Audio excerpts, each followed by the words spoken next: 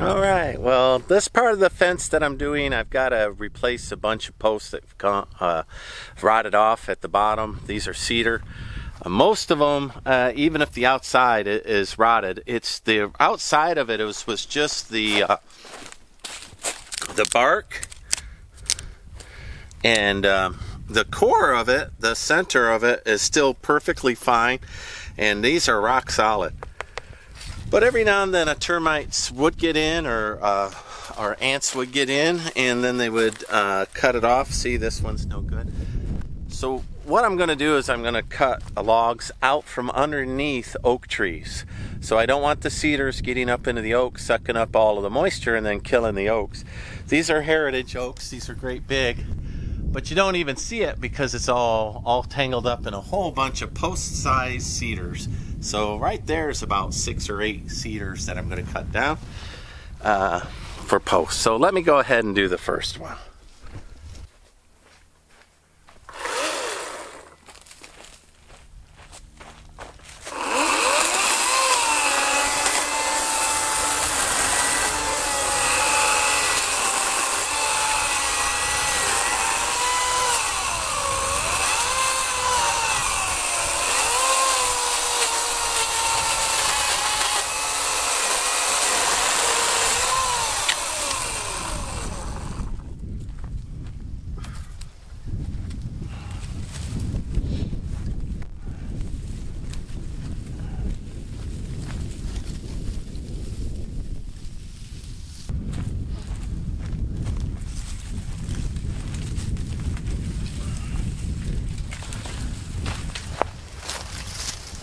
All right, so you can see that it's still up in the cedar. All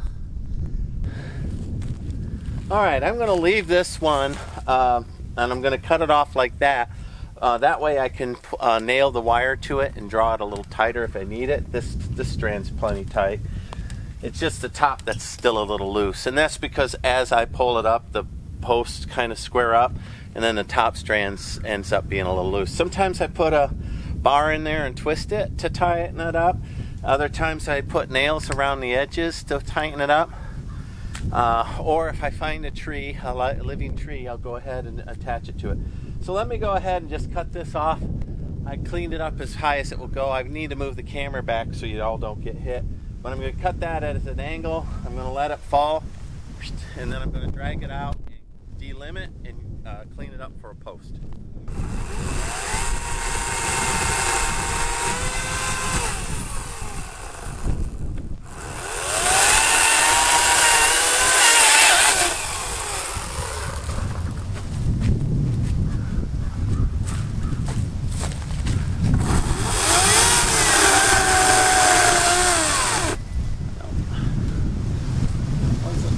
The wind took it, pinched everything.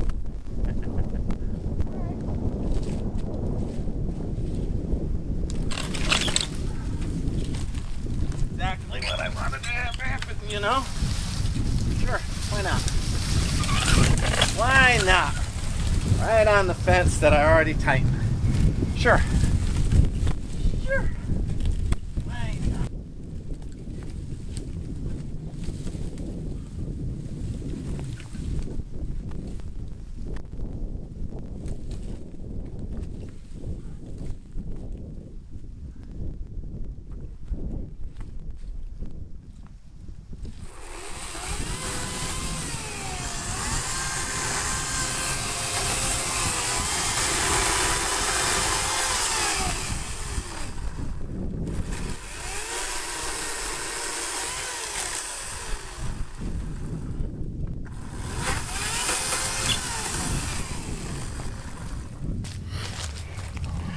So I'm 6 foot, so I'm cutting the post as tall as me. So I'm just using me as a reference. Where I was putting it, there's a log. Anyway, I'll cut that after I put it in the ground. Where I was putting it, there was roots in the ground, so I don't know if I'll get 2 foot deep or 18 inches or what. So let me put it in the ground first, and then I'll go from there. as I clean, I also like to delimb everything to make coyote fence at the same time. So I'm a little slower logging than most guys because I'm saving the limbs. Those limbs will eventually become the ceiling, the roof of the reciprocal ceiling, and then over that I'll put crushed lava, pumice stone, and over that I'll put concrete with mica in it so that it's lightweight. Also it's heat resistant concrete, so that my roof will be poured concrete over cedar, over pumice stones, over coyote fence, and then I'll have a great haul that way. So, but it takes me a while to get anything delimbed. Went wrong in that cut. The wind's blowing pretty hard, so even though I put an angle in it, the wind grabbed the top of the thing and twisted it and dropped it right on my fence. And fortunately, I don't have the whole thing stretched, you know, but it would have, I would have had to re-stretch that, aggravating a little bit. But you could see right away that the oak tree that you didn't notice before, now you notice. So there's a lot of other cedar in there, post-size cedar. I'm going to get them out as well, again in 6-foot sections.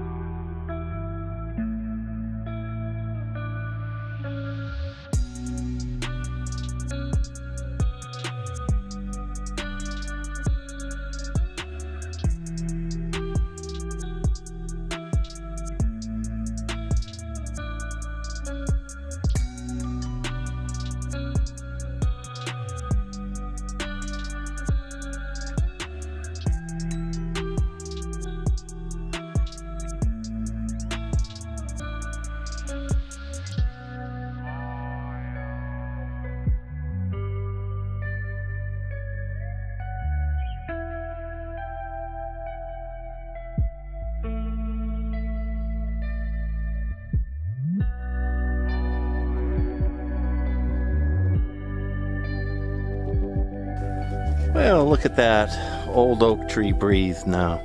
So I've got 3 of them removed, which gave me 6 posts, and then I have a giant post there that's cut, but it's a widowmaker. It's all tangled up there.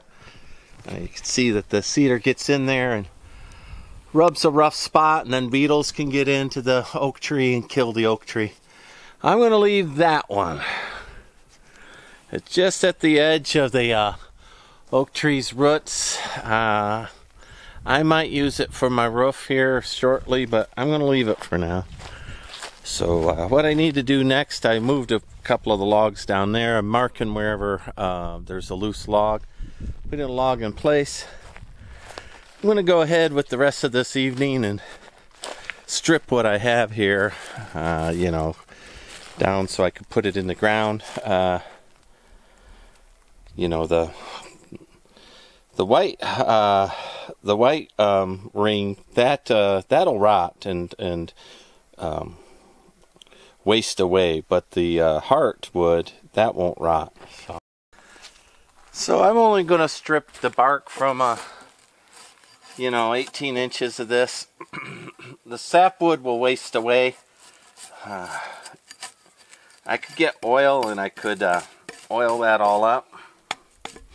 But in the sun, the bark will disappear in the sun. I got to get this job done, you know. Perfection is the enemy of progress. And when everything's got to be perfect, then you get paralyzed. It's just important just to go. I mean, look at these logs. Whoever put these in 50 years ago, all those posts, I quite doubt that they put any preservatives on them, right? But I'm pretty sure that they would have stripped the bark off. If I was in a dry cabin, I would get a pressure washer out and pressure wash this. Let me get some gloves on. This is all filled with sap. If I get these in place 2/3 of this fence will be back up. That'll make me pretty happy. The cattle are scared of electric wire, so wherever there was a gap, I went ahead and put in electric wire, but it doesn't have a charge on it because, you know, it's broken electric wire. So I need to get the barbed wire up as soon as I can because I don't want to train the cattle not to fear electric wire. And that's what'll happen. They'll graze next to it and bump it, and then they'll go, hey, that didn't hurt me. And then before you know it, they'll start pressing against electric fence. I don't want that. Cattle can overrun an electric fence if they're determined, right? Well, let's not make them determined.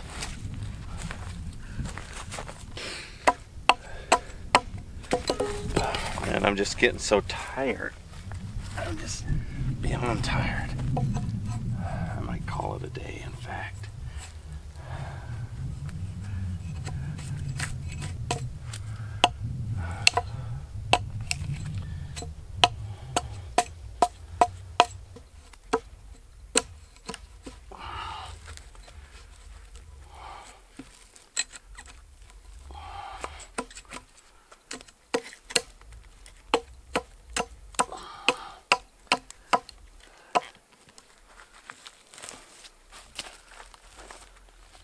When you add up the time it takes to do a log, suddenly $28 doesn't seem too bad for a 5 or 6 inch round 6 foot log treated. Obviously, I'll replace these every, couple of years. I'll find the loose ones and put them in. Because this is a lot of work.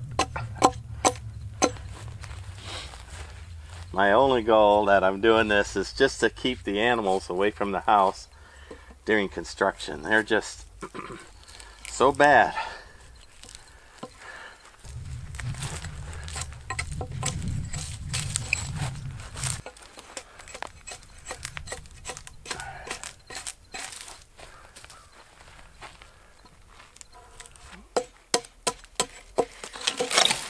Come on. Just getting very tired. Basically, I don't want to leave a little safe spot for termites to get underneath there. That's all the bark would do, would be hold an insect. I don't want that. The sapwood will rot away about 5 years, but that heartwood will stay for, well, you're all seeing 50 years or more. I might be exaggerating to say the fence is 50 years, but it's every bit of 30. You see the trees that are stuck in it. Some of them are sizable.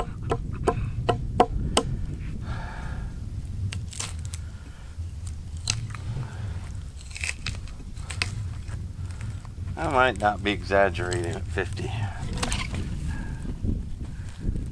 Barbed wire has a weird old-timey look about it. Each piece of barbed wire is flat metal. The barbs are flat metal. Nowadays, it's made of the same. The barbs are made of the same thing the wire's made of. But the barbs are made of a different material. Oh, I got a log stripped. Let's go ahead and replace this post here. I'll drill out one side and then the other. It's by that oak tree, so I don't know if I'll hit a rut. We get lucky.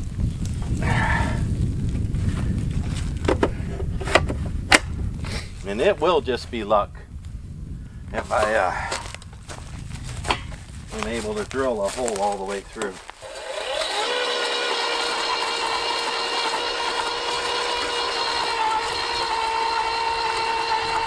Oh, I'm getting lucky. Ah, the way down to there before I hit a rut. Oh, pretty happy.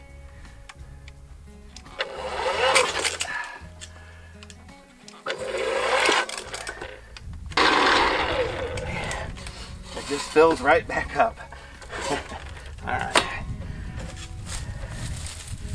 Gotta get the chickens in the way. call this sugar sand when it's like that. It's a good name for it. However much I pull out, that's how much goes back in.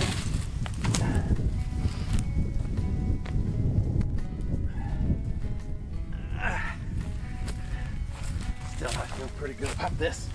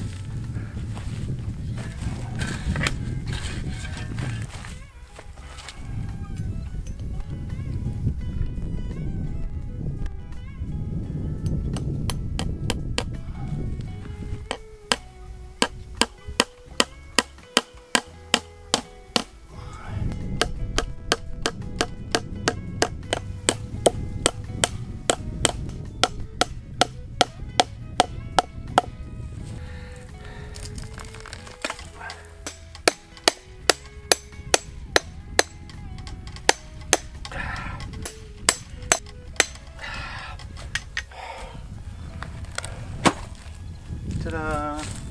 Well, saw these up and see if there's boards inside here on my sawmill.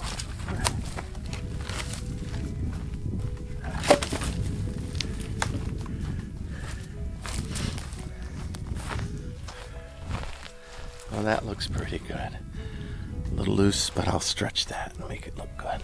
Well, I'll get all that cleaned up at my leisure, but I have to continue on. But there you go, a harvest pole in there that just came right out of the cedar that was in the background there. Only thing left in there is the tops, and I'll hook onto those with the tractor and pull them out. The cedar looks a lot better, a lot healthier. I have that cedar tangled up in there. I'll get that out later on today. But harvesting poles, this saved me 28 bucks a piece. For equivalent wood poles. Eventually what's happening with these poles is the sapwood will rot away eventually, leaving the center post. So this one's a little skinny, but some of them are 6 inches around as well. You know, you can see how thick the hardwood is in that one, and that's not going anywhere.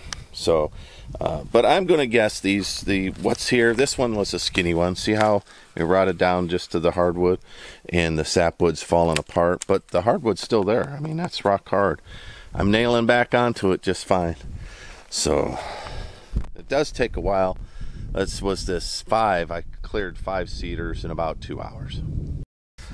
5 cedars gave me about 10 post, but that one I'm going to leave whole, and a pile of coyote sticks. So what is that?